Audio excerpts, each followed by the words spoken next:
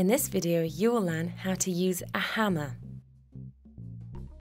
Hammers are used for driving nails into wood and metal and also to pull them out.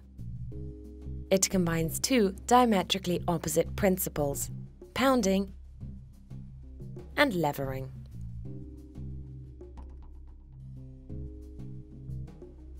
There are several types of hammers, and several factors influence the selection of the right hammer for the particular job. The size of the nail, the weight and shape of the head, the length and material of the handle, and the curvature of the claws. The hammer typically has a metal head and handle. Check if the hammer head is firmly attached to the head. Wrap the fingers around the handle and hold it firmly. For light work, grip the handle about midway.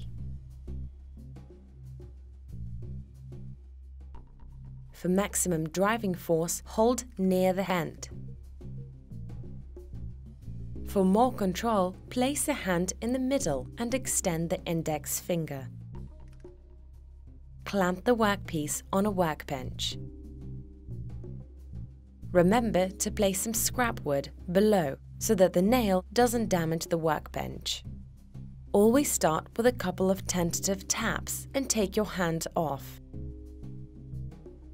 Swing from the elbow and the shoulder to hammer with force. The hammer should be thought as an extension to the arm.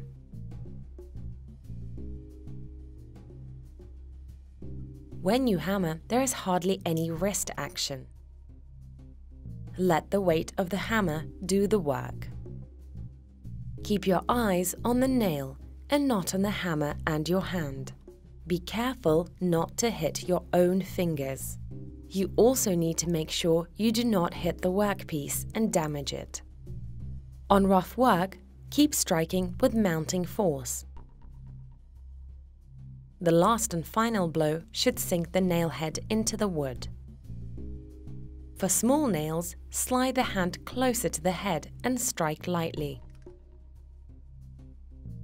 If the hammer and nail are well aligned, you will be able to drive the nail without bending it. To finish your work, strike steadily. Ease up for the last 2 or 3 blows. Avoid banging a hammer sideways. Whenever possible, try and hit the nail square to the workpiece.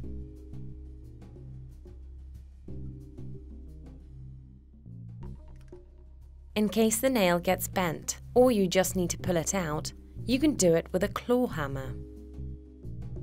Use a curved claw hammer to remove a nail.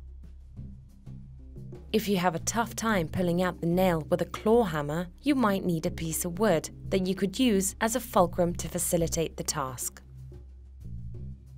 The Warrington hammer allows driving small nails with minimal risk of hurting your fingers. It is also useful for tapping wooden pieces into alignment.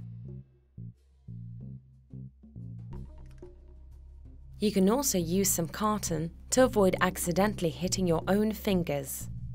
Push the nail through a piece of carton or stiff paper and use that to hold the nail. This way, your fingers are away from the hammer. Hit steadily and drive the nail in. Pull out the carton when you are done. You have now learnt how to use a hammer